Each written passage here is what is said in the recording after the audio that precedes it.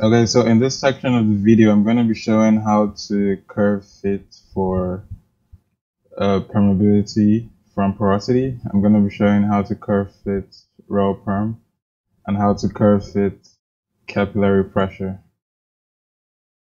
So in the data sheet that we have, there's a table that has thickness and porosity. We're going to use the porosity values in this table to determine the permeability in our reservoir grid box. First of all, I'm going to go to the tab that's titled porosity perm relationship. Basically, this was gotten from core samples, and we're going to use this to determine the relationship between porosity and perm, so that using that relationship we can get the perm in our reservoir from the porosity values we are given. So I'm going to start by going back to the Word document. It says perm is related to porosity by the Kozeny-Kármán relationship, which is K is proportional to porosity cubed over 1 minus porosity squared. So I'm going to go back to the Excel worksheet, and now I'm going to make a plot of permeability on the y-axis versus porosity cubed over 1 minus porosity squared on the x-axis. And I have already done that, and this is what I had. So basically this is a column of porosity cubed over 1 minus porosity squared, and then I made a plot of this on the x-axis versus perm on the y-axis. And then since the relationship between perm and porosity given by the Kármán-Kozeny relationship doesn't have a constant added, that is no y-intercept, I set my plot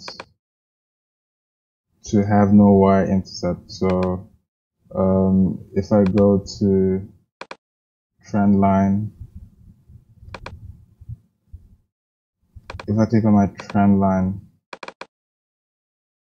you're going to see that it says set intercept to 0. The next thing I'm going to do is I'm going to display the equation on my chart, and then I'm going to take note of what the slope of the line is. Basically, the slope of the line is going to be the constant of proportionality for the Kozeny-Kármán relationship. And using that constant of proportionality, I can now go to my porosity tab and impute the equation, because now we have the constant of proportionality, which is 26134. 26134, which is what we had from the slope of our line. Next, I'm going to be showing how to curve fit for rel perm. If you go to the tab that says rel perm, you see that we're given water oil rel perm information and gas oil rel perm information, as well as capillary pressure. The first thing to do is to get rid of all the values that are repeated. So for example, I'm going to get rid of all the zeros after the first 0. This is just to help make it easier to determine the endpoints. So if you go to the bottom, you can take out all the 0.7s after the first 0.7. Do the same for every column, basically.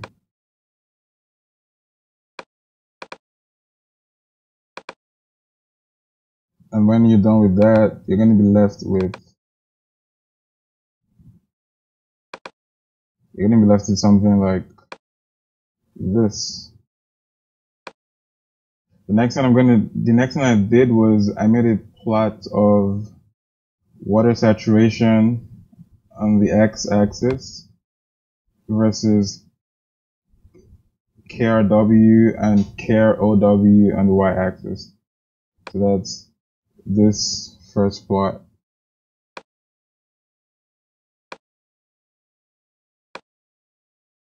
And then by comparing this plot to the plots given in the Word document, so that is this plot,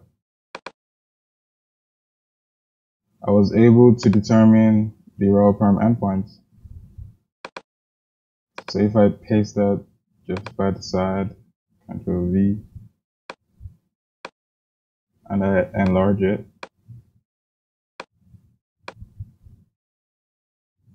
if I ignore the capillary pressure line, I can compare my plot to this plot and determine what my Kone water saturation is, what my critical water saturation is, what my KRO Kone water is, etc. And then after determining the endpoints, I enter those values on the table that I created. So my Kone water saturation was 0.2, critical water saturation was 0.3, and so on and so forth, up to my KROG Kone gas. Now, in the next couple of lines, we have our exponents, which are going to be determined using solver.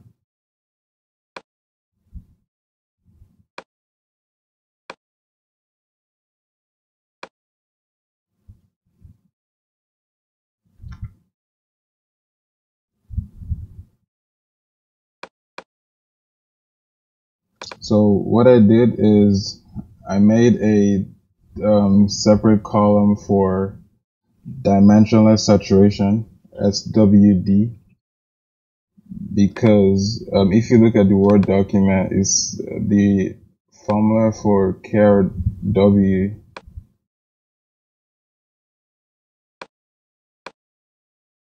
the formula for KRW is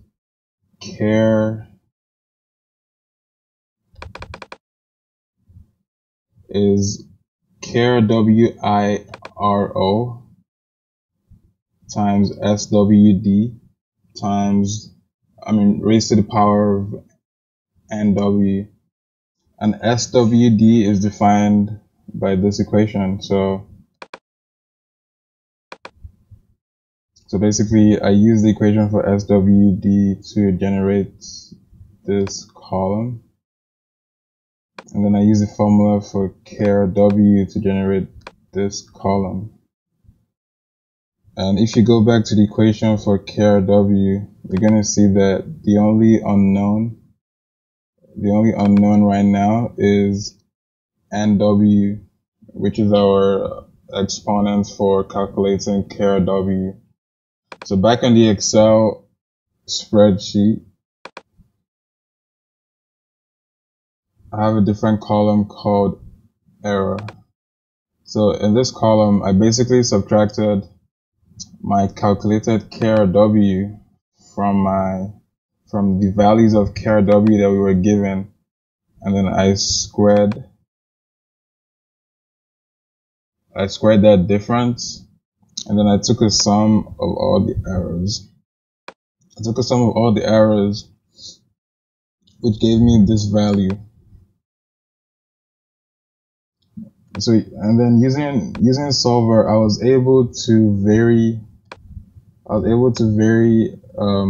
NW, which is this value, varying NW, which is this value, varied my KRW, because KRW depends on NW, and then by varying KRW, I was able to minimize my error, and I found that the NW that minimized my error was 3.128056. That was what solver got. And then I did the same for KRO. I did the same for KROW, KRG, and KROG. And these were the exponents that I got from solver after minimizing the errors. Yeah, so that's how you curve fit for RelPerm. And then these are the values that we're going to impute into CMG for CMG to use to define our RelPerm.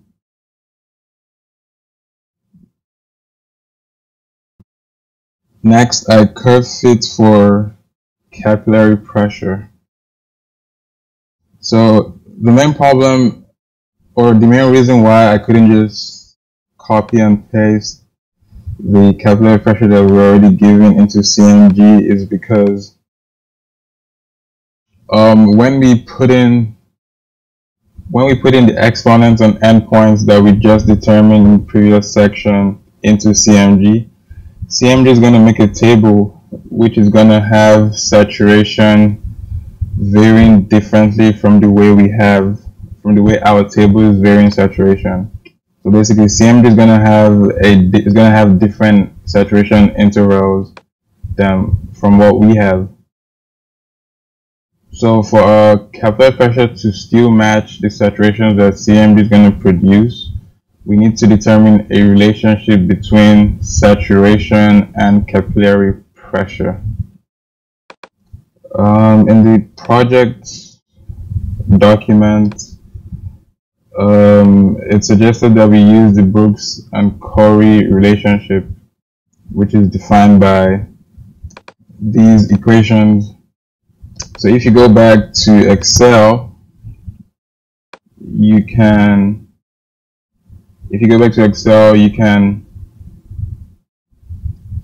make a table of capillary pressure using the formula in the Word document. So basically, this formula. Using this, and in this formula, the only unknown is the Brooks and Corey coefficient gamma underscore OW. So that's what we're going to use solver to solve for. So going back to the Excel document, and after entering the equation from the Word document, you get the error, and then you get a sum of errors, and then by changing